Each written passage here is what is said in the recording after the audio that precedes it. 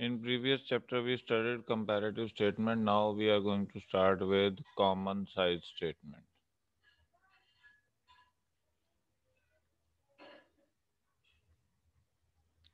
तो पहली common size statement हम बैलेंस शीट की कर रहे हैं, उसका फॉर्मेट देख लो। वही फॉर्मेट है जो पिछले में था बैलेंस शीट का, जस्ट दो चीज़ों का फ़र्क है। वहाँ पे हम एब्सोल्यूट चेंज निकालते थे और परसेंटेज चेंज निकालते थे। यहाँ हम हर ईयर का अलग चेंज निकालेंगे। ओके।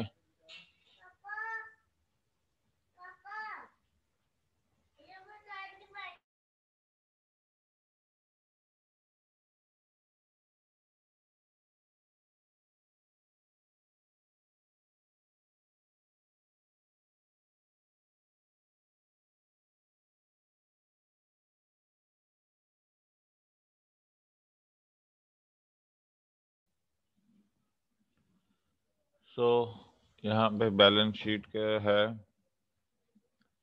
इक्विटी शेयर कैपिटल, ठीक है जी।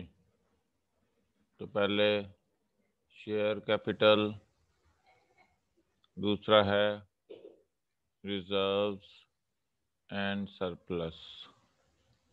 ये है आपका प्रीवियस, ये है प्रीवियस ईयर, ये है करंट ईयर। ओके। ये है percentage change, percentage of previous year और परसेंटेज ऑफ करंट ईयर, ठीक है जी। फिर नॉन करंट लायबिलिटीज, इसमें लॉन्ग टर्म लोन्स, दूसरा डिबेंचर्स, फिर आपके पास क्या है करंट लायबिलिटीज, ओके, जिसमें short term loan, short term provision,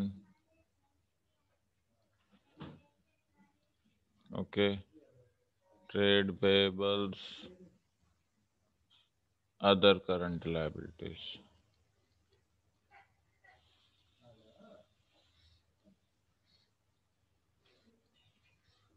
okay, ये आपके पास आ गया।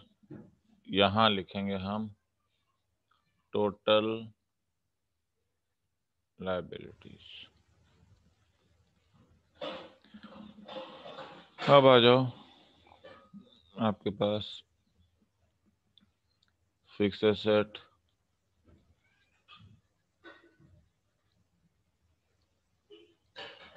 ओके। फिर है फिक्स एसेट में टेंजिबल इंटेंजिबल दोनों ही आ जाएंगे। नॉन करंट इन्वेस्टमेंट,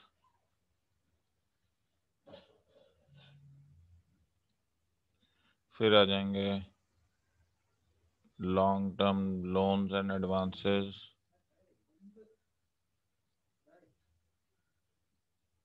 फिर करंट एसेट्स,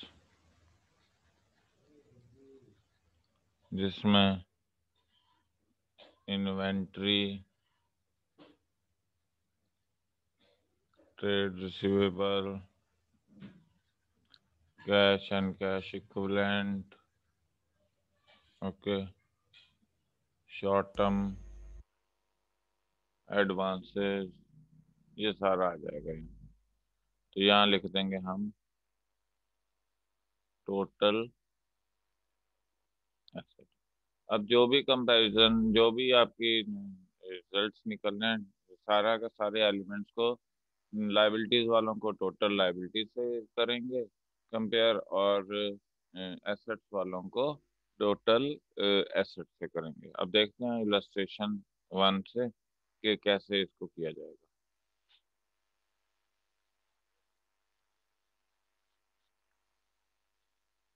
देखिए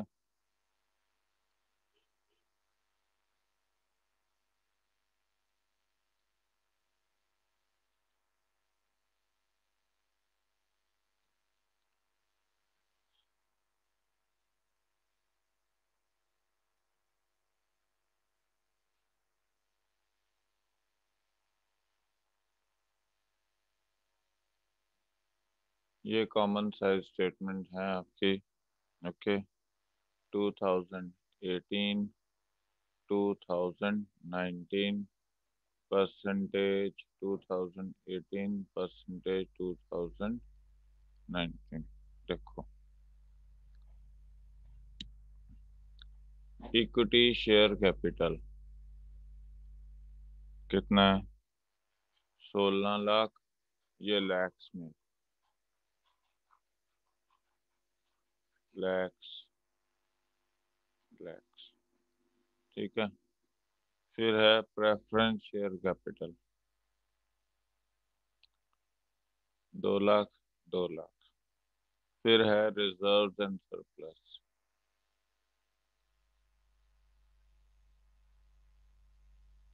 कितना है?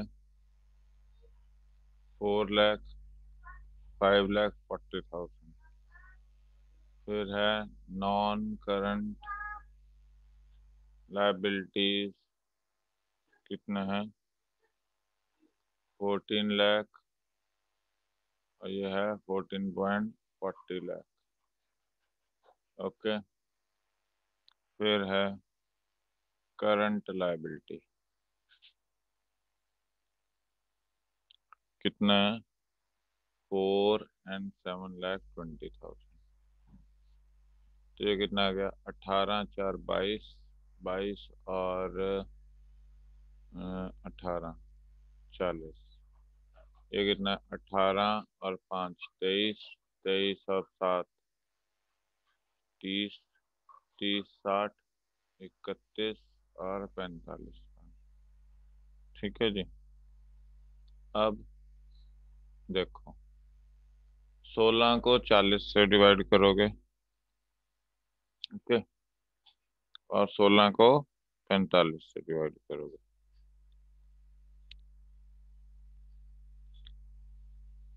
या आप ऐसे कर लो।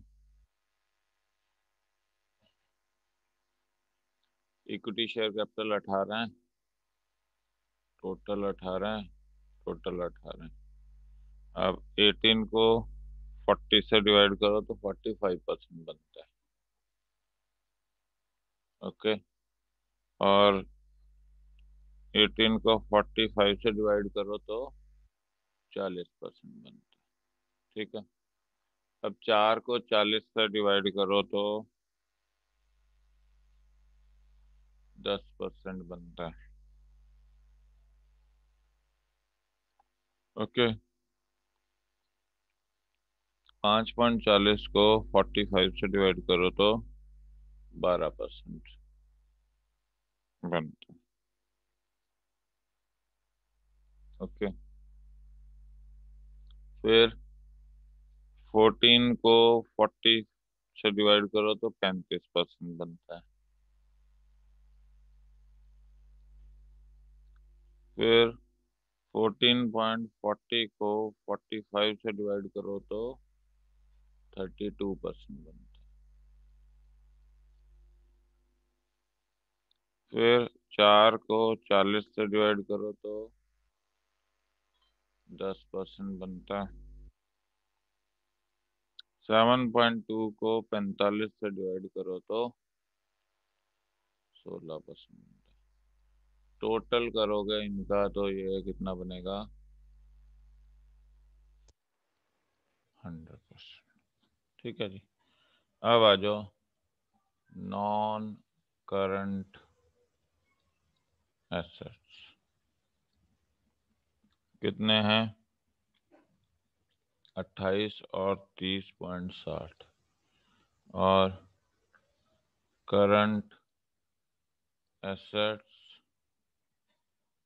12 और 14.40। ये आ गए 40 और ये आ गए 45। ठीक है जी। 100%। ओके, तो 28 को 40 से डिवाइड करो तो 70% बनता है। 12 को 40 से डिवाइड करो तो 30% बनता है। 30.6 को 45 से डिवाइड करो तो 68% बनता है। 14.40 को डिवाइड करो तो 32%। ये है इलस्ट्रेशन 1। अब हम चलते हैं इलस्ट्रेशन नंबर 3 पे। ओके जी।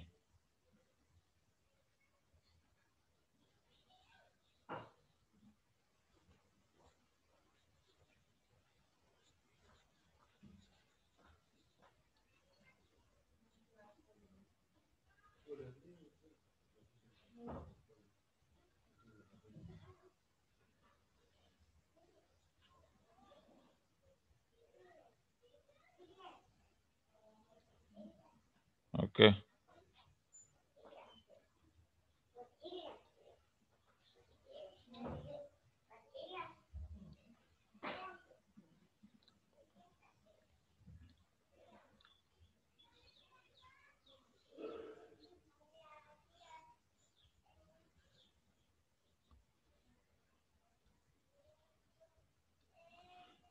ओके जी।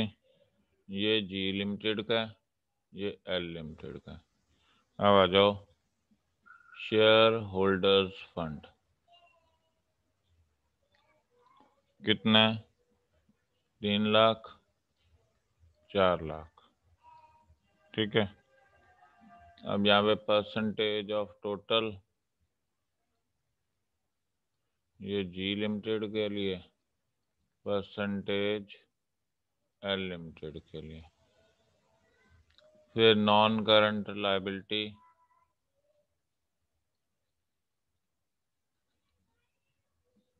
2 लाख, 3 लाख। करंट लायबिलिटी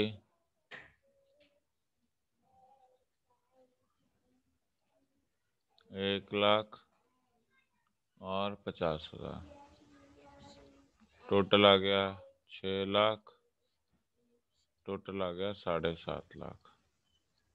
अब इसमें बताया जा रहा है कि इस बैलेंस शीट में कितनी परसेंट में शेयर होल्डर फंड है, कितनी परसेंटेज में नॉन करंट लायबिलिटी और कितनी परसेंटेज में करंट लायबिलिटी है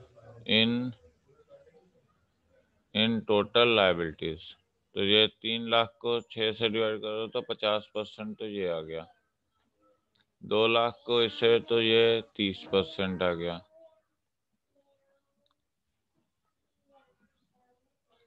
सॉरी, 33.33% आ गया।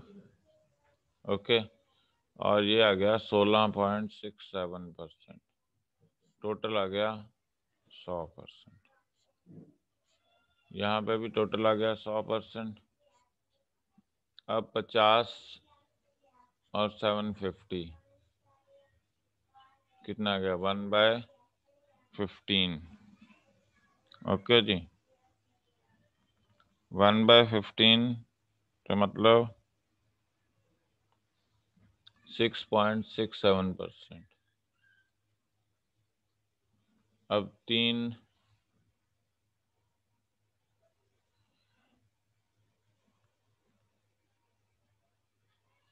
तो ये आ गया आपके पास 40%। और 4 लाख डिवाइड बाय 7.5 लाख,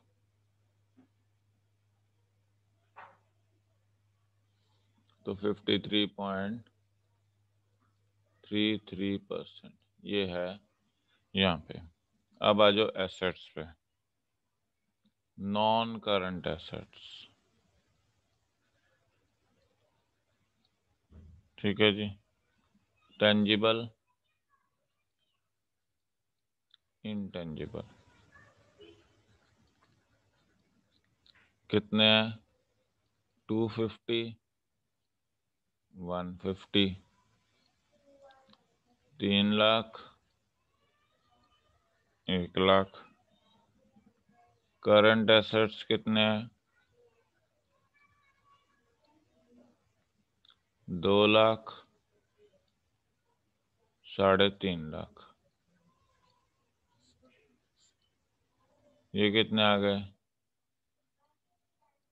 6 लाख। ये कितने आ गए? अब 250, 25/60, ये 41.67% है। 150/600 25% है। मतलब 150 divide by 6 lakh, 2.5 lakh divide by 6 lakh, और 2 लाख डिवाइड बाय 6 लाख। तो ये आ जाएगा कितना?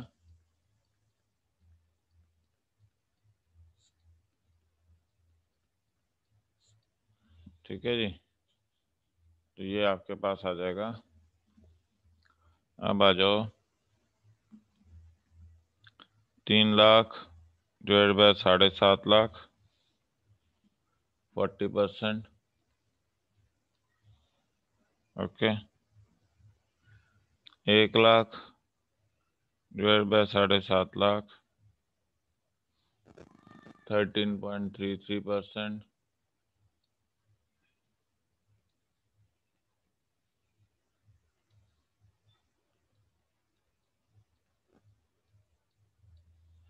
और फिर 3.5 लाख डिवाइड बाय 7.5, तो कितना आ गया?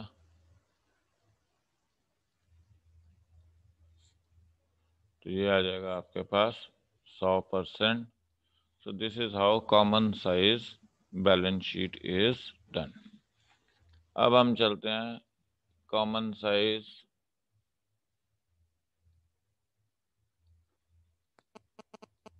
प्रॉफिट एंड लॉस पे। ओके। हमने पिछले चैप्टर में, पिछले लेक्चर में ये किया था फॉर्मेट प्रॉफिट एंड लॉस का, कि revenue from operations plus other incomes minus cost of material consumed minus purchase of stock minus change in inventory employ benefit depreciation, और उसमें से जो नेट प्रॉफिट सारे एक्सपेंसेस निकालने के बाद जो आपके पास आया था उसमें फिर आपने टैक्स माइनस कर दिया तो नेट प्रॉफिट आफ्टर टैक्स आ गया। अब हम सीधा इलस्ट्रेशन से करेंगे, इसको समझाता हूँ। ओके। इलस्ट्रेशन नंबर 5 है हमारे पास।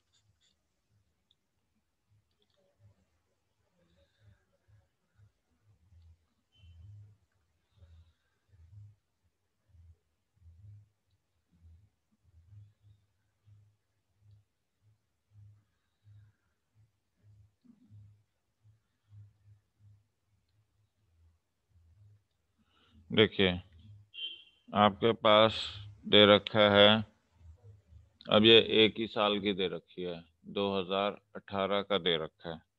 तो अब उसका percentage of revenue from operation, मतलब अब सेल्स से हम इसे कंपेयर करेंगे। इसे हम मतलब पहले तो क्या करते थे, ईयर टू ईयर कंपैरिजन करते थे। अब इसमें क्या है कि आपके कितने खर्चे हैं, कितनी इनकम्स हैं, वो किससे कंपैरिजन होंगी? रेवेन्यू से होगी। तो यहाँ पे लिखते हैं रेवेन्यू फ्रॉम ऑपरेशंस कितना है? 2 लाख का। ओके। और अदर इनकम कितनी है? 15,000 की। टोटल आ गया 2,15,000। ओके। Total revenue. और इसमें से कॉस्ट ऑफ मटेरियल कंज्यूम्ड कितना है? 1,10,000 का। अदर एक्सपेंस कितनी है, 5,000 के, तो टोटल आ जाएगा, टोटल एक्सपेंस आ जाएगा आपके पास 1,15,000 का। ठीक है, नेट प्रॉफिट बिफोर टैक्स आ जाएगा 1,00,000 रुपए। ओके, अब इसमें से टैक्स है आपका 40,000, तो एनपी आफ्टर टैक्स कितना है, 60,000। अब इन सारी चीज़ों, सारे एलिमेंट्स को किससे डिवाइड करेंगे, 2,00,000 से, मतलब ये तो हो गया 100%। अब यहाँ पे क्या आना है, 15,000 डिवाइड बाय 2,00,000 इंटू 100 कर दो। ठीक है जी, तो ये आ जाएगा आपके पास 7.5%। टोटल हो गया आपका 107.5%। आप ऐसे भी लिख सकते हो 215।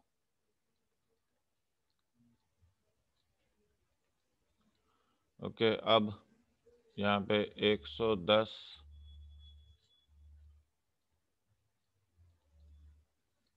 ये 55% है। अब यहाँ पे क्या है, 5,000 डिवाइड बाय 2,00,000 इंटू 100, ये आ जाएगा 2.5%।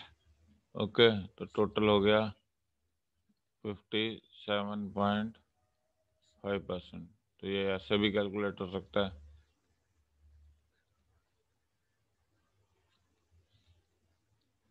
ओके, अब ये 1,00,000,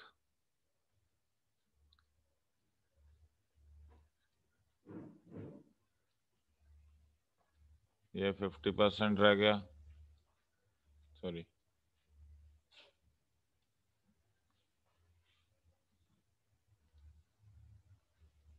वैसे भी अगर 107 में से ये 57% माइनस कर दें तो 50%, 40,00,000, 40,000 डिवाइड बाय 2,00,000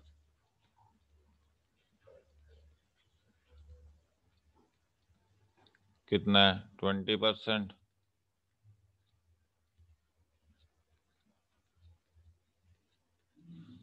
तो कितना रह गया, 30%। इधर वैसे भी क्या है, 60,000। ये आपके पास कॉमन साइज स्टेटमेंट है प्रॉफिट एंड लॉस की। एक और देख लेते हैं, इलस्ट्रेशन 6।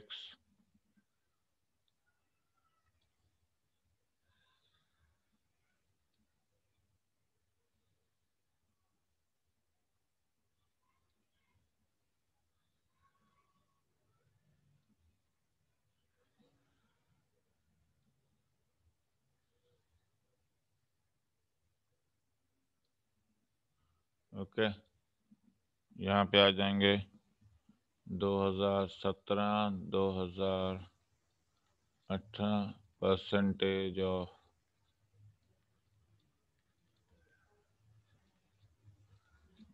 हाँ जी, रेवेन्यू फ्रॉम ऑपरेशन कितना, 20,00,000, 25,00,000। तो रेवेन्यू फ्रॉम ऑपरेशन ये नेट रेवेन्यू है, इसमें सेल रिटर्न माइनस करने के बाद, तो ये क्या आ गया, 100%। ये भी 100%, मतलब 20,00,000 divide by 20,00,000 into 100, 25,00,000 divide by 25,00,000 into 100। अब आ जाओ अदर इनकम, कितनी है, 1,00,000 और 1,00,000। अब 1,00,000 डिवाइड बाय 20,00,000 इंटू 100, तो कितना आ जाएगा यहाँ पे, 5%। और same way 1,00,000 into 100 divide by 25,00,000, ये आ जाएगा 4%। तो टोटल इनकम हो गई 21 लाख, टोटल आ गई 26 लाख, ये टोटल आ गया 105%, और ये टोटल आ गया 104%। ये आ गई टोटल इनकम। ओके, अब टोटल इनकम में से क्या माइनस होगा? Cost of material consumed. कितना है? 14 और 17 लाख।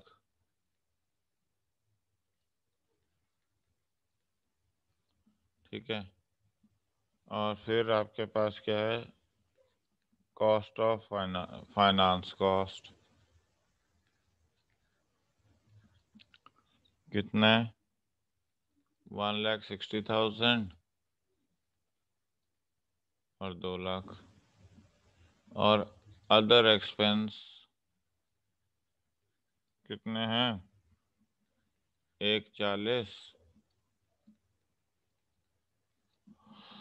और 1 लाख। ओके, तो यहाँ पे क्या आ जाएगा? टोटल एक्सपेंस कितना हो जाएगा? 17 लाख, ये आ गया 20 लाख।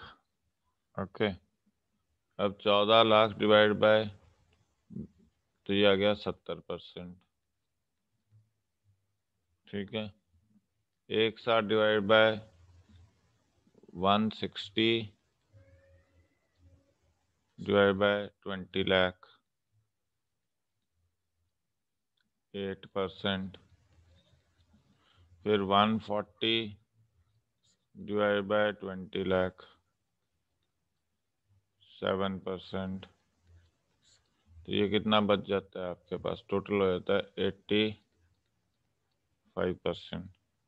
ठीक है, same way 17 lakh divide by 25 lakh into 100, ये आ जाएगा 68%। ओके, फिर 2 lakh divide by 25 lakh into 100,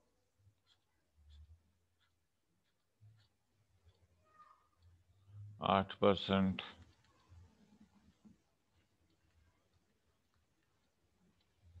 फिर 1 lakh divide by 25 lakh, 4%। Total कितना हो गया? 12 और 68, 80%। अब एनपी बिफोर टैक्स, 21 में से 17 निकाल दो, 4 लाख। और 26 में से 20 निकाल दो, 6 लाख। तो ये कितना बचेगा?